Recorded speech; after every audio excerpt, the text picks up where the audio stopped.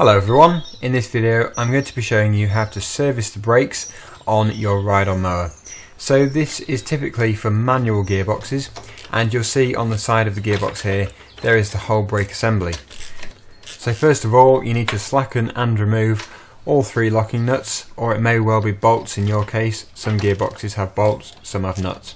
So slacken these off and then you'll be able to remove the first part of the brake assembly.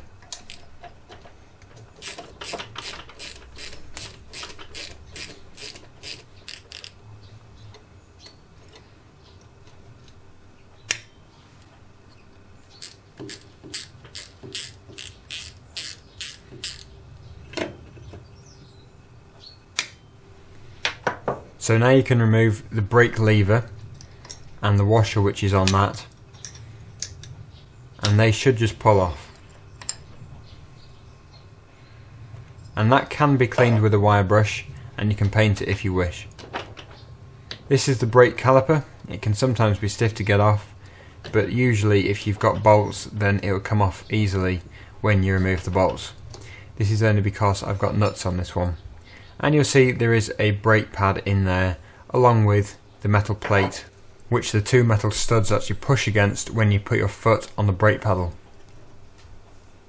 Next we have the brake disc, and this is usually very easy to remove. It's just on the spline there and it should just pull off, and if that's been greased properly it shouldn't be rusty. If it is rusty and hard to get off, then you need to clean up that spline and then put some grease on it. So now we've got it all off, we can clean the gearbox around where it all gets trapped behind the brake assembly. You can use a scribe, you can use a wire brush, you can use whatever you want really, just to get all that dirt out of there. You can now see the brake assembly. We've disassembled it all. We've got the brake pads, we've got the lever, and we've got the main caliper with the two studs in. One of the studs is actually stuck due to the rust of it not being used over a long period of time. So the brake pads need to be cleaned and inspected for any cracks. If the brake pads are damaged in any way, or if they've got fractures and hairline cracks on them, you will need to replace them. If they're too worn, they'll have to be replaced because they won't really do anything. It'll be completely pointless having those brake pads in.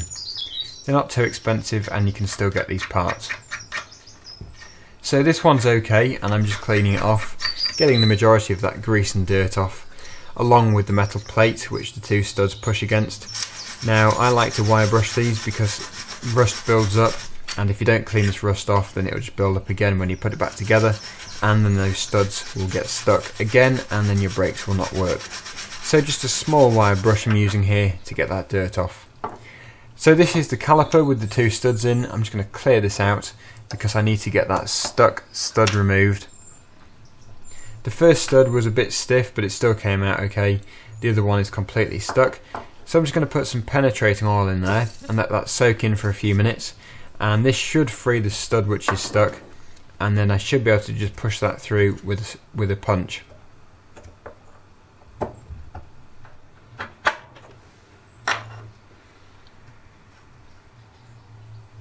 And you can see the amount of dirt and grime which is on there, and that should actually be spotless. You need to clean that up and you need to make sure it's shiny again, get rid of all the rust, get rid of all the horrible abrasive dirty grease. You can see now I've just wiped that. It's got some rust on it, so I'm going to give it a quick wire brush, and this should stop it from getting stuck in the caliper again.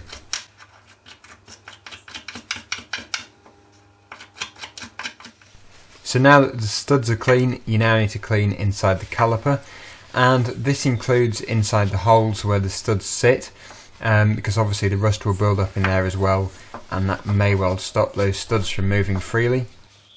So again, just with a scribe, I'm digging out all of that rust and all the old grease. And now that's done, I now need to clean inside those two holes where the two studs sit.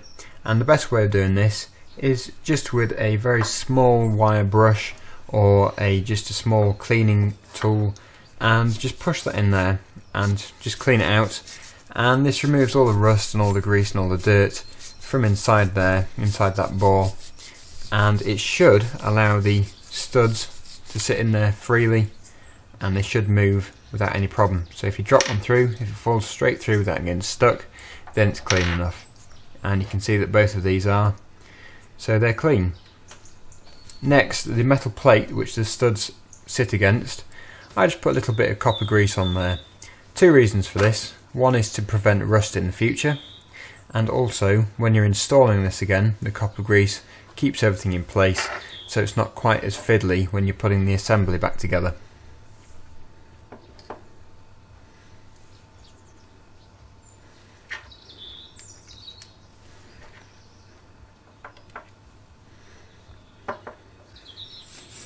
Now onto the brake disc. Just make sure that's clean and free of any grease and oil.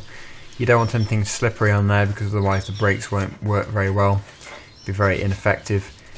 And basically, well, this one isn't too bad, so basically just make sure it's clean without any dirt.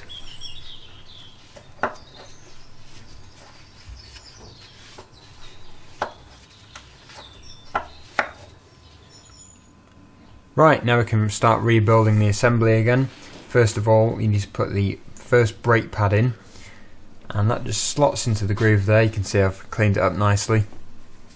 And then the brake disc itself can go on. Like I said before, make sure that spline is clean and free of any rust. Now we can build the caliper up. We've already put the metal plate in. The second brake pad can then slot in, and then carefully you can put that back on. And then push that on. Sometimes, like I say at the beginning, it can be quite hard to get this back on and off just because it's a bit stiff. But once it's on, put the locking nuts back on. Make sure you do this in the right order. You need to put that plate on with the lever.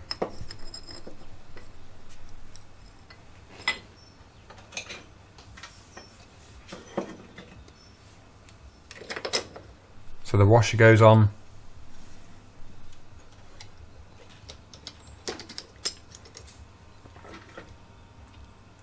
And then finally you can put the two locking nuts on.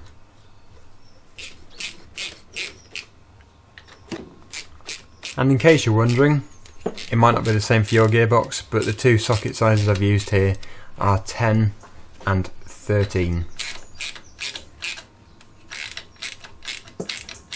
And this final locking nut you'll have to fine tune, because sometimes you can overdo it and the brakes are too hard, or you can underdo it and the brakes are too soft. So you'll just have to play around with that until you've got it right. And that's the gearbox back on the machine and ready to be used. So I hope this video has given you a good idea on how to service your brakes on your lawnmower. If it has, please comment, rate, subscribe, and I'll see you in the next video.